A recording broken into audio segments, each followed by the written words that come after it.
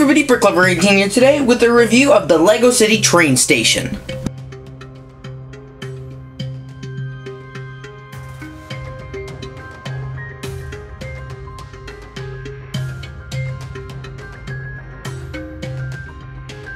It is set number 60050. It is ages 5 to 12, and it consists of 423 pieces, 4 of which including straight track. Whoa! Here are the 5 different LEGO minifigures that you get in this train set. Here is the front of the first minifigure, and here is the back.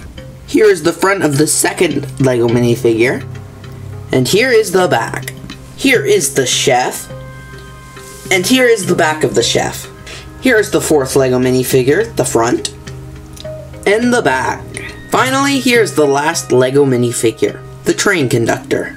And here is his back. This set also comes with a bike and a little bike rack, and I think it's a really cool little build.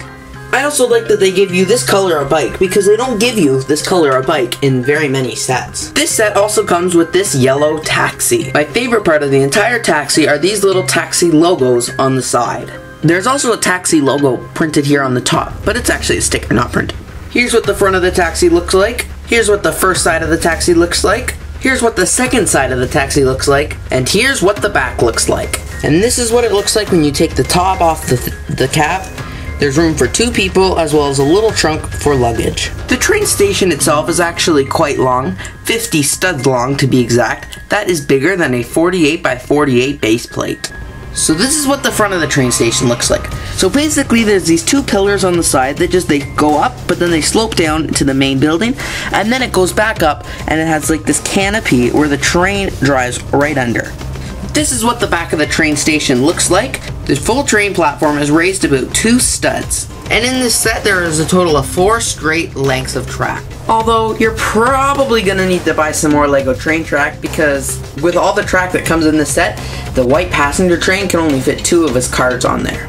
I really love the middle of this set because it's got another support coming way up. And then it's got the awning the whole way down the train station. It just makes the train station look that much cooler. This is what the roof of the train station looks like. Very plain, because I guess most LEGO City people don't see the roof of the train station. They just see the main part, the base.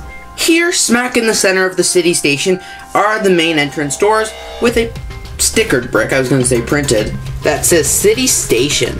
Above the entranceway is the double-sided clock.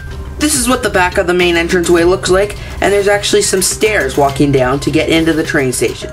Moving from the entranceway, we have the snack bar. Here's what the snack bar looks like. Here's the counter where they have this like little glass. From the back here you can also see the coffee pot, a couple food items, some drinks, and the computer. Right next to the snack shack there is this garbage can. Up here there are 2 different menus. They both say menu at the top, but the one's kind of hard to see because there's this sign blocking the way. So once we remove that, the menu's easier to see. It looks like it's got the item and then what's in it written beside it, except you can't really tell because they're just shapes. There's also a security camera here to protect from bad guys. Here's the back of the kitchen, and it looks quite a bit different from the front of the kitchen. From the back you see the back of the computer screen and the other side of the coffee pot. Here in the very far corner of the food snack shack, there's a piece of pizza and some more drinks on another counter. At this end of the train station, it's like this piece here, which is really cool. It's part of the decor of the train station.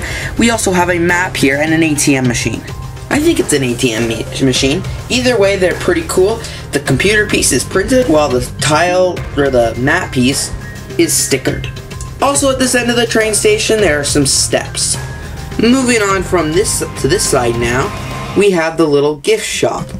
Here at the front of the gift shop, we have huge floor-to-ceiling windows, and these windows are actually really cool because they're sloped windows. They're not just standard floor-to-ceiling, they're sloped. Also in front of the souvenir store, there's a bench, 2 seats, with a little table in the middle, as well as another garbage can. There's also a second security camera. Here's what the inside of the souvenir shop looks like, and guess what? It's literally just selling LEGO.